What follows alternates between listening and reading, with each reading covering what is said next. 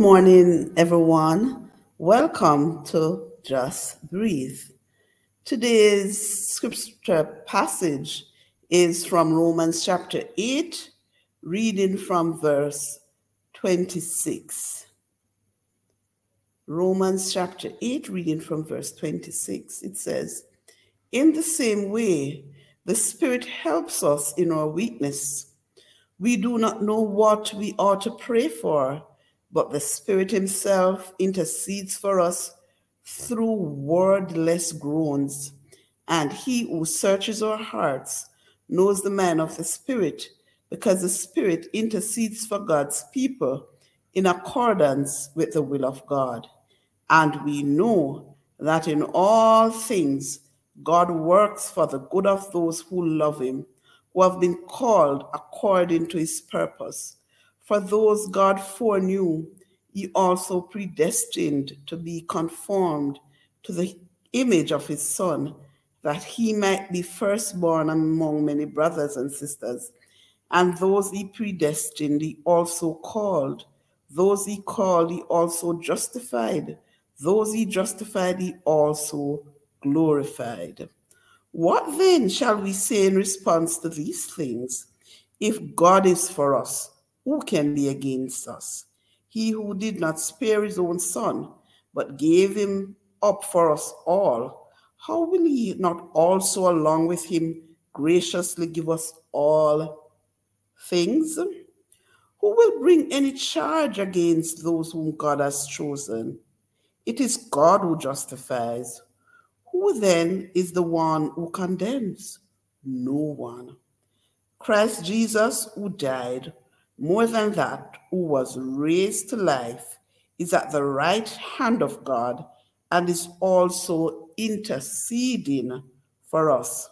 Who shall separate us from the love of Christ?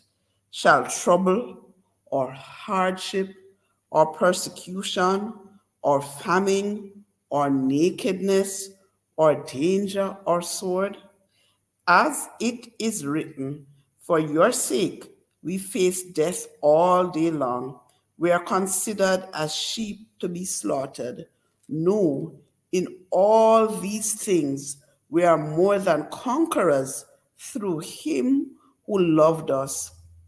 For I am convinced that neither death nor life, neither angels nor demons, neither the present nor the future, nor any powers, neither height nor depth, nor anything else in all creation will be able to separate us from the love of God that is in Christ Jesus our Lord.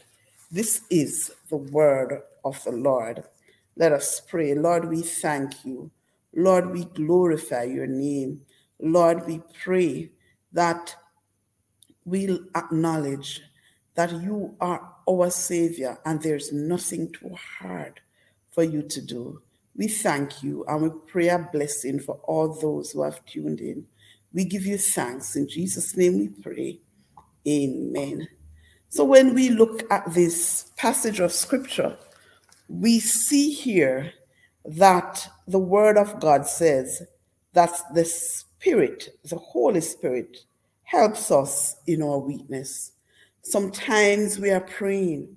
We are not even certain what we should be praying, how we should be praying. And here the Bible says the Spirit intercedes with wordless groans. What a mighty God we serve. When I look back now, I am so grateful that some of the prayers I've whispered, that at the moment I thought I needed a thing right there and then. I'm so glad that God is sovereign. God knows what we need. And sometimes He says yes, sometimes no, or sometimes not yet. We ought to worship Him, that in everything He's working things for our good. Hallelujah.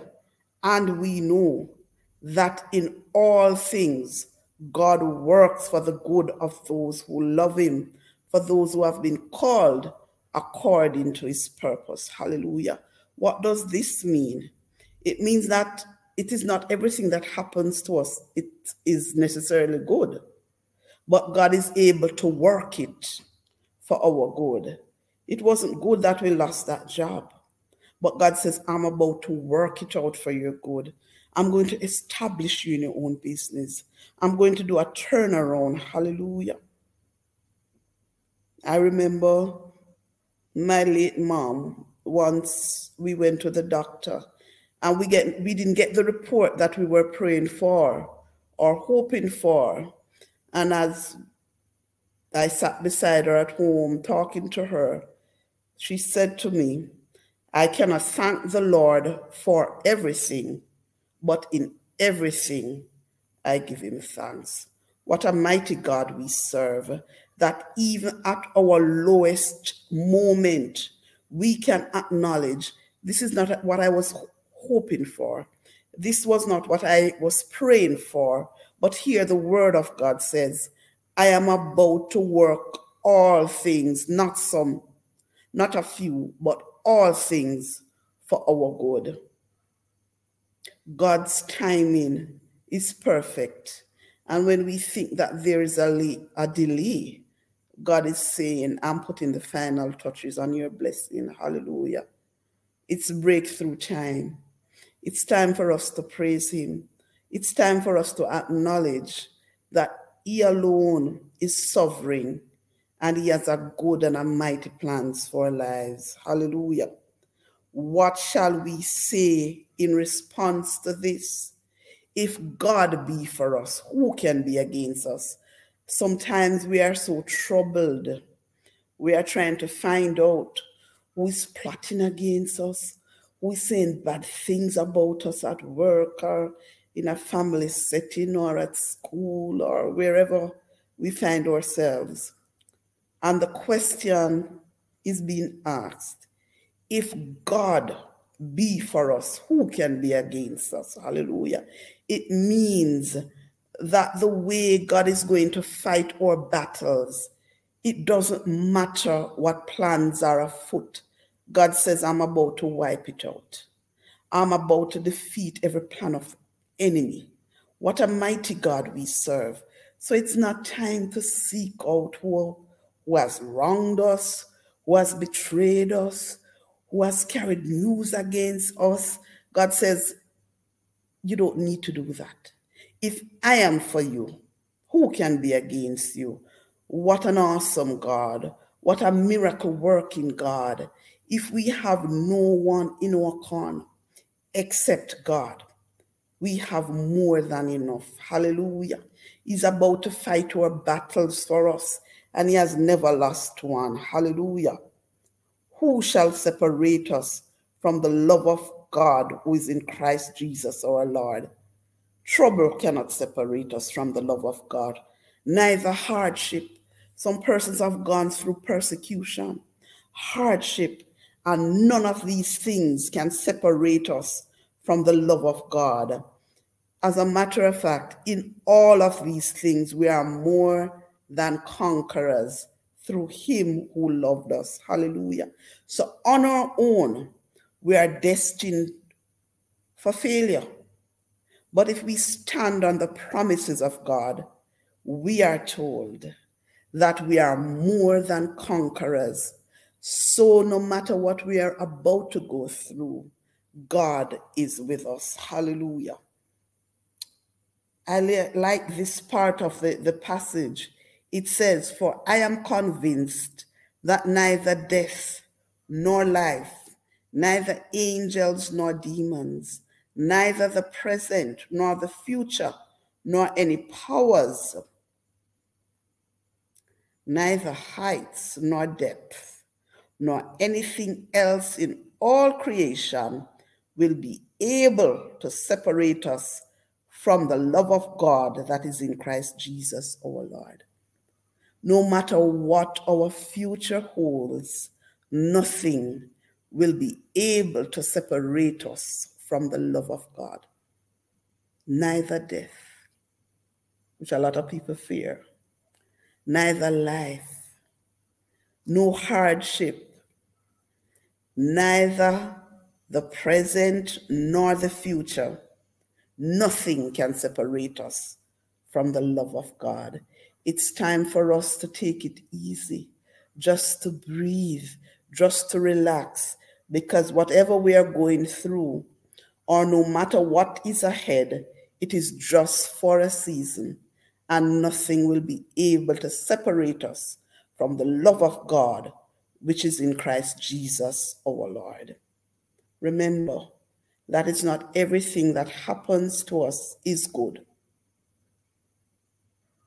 But the promise of God is, I am going to work it out for your good. Hallelujah.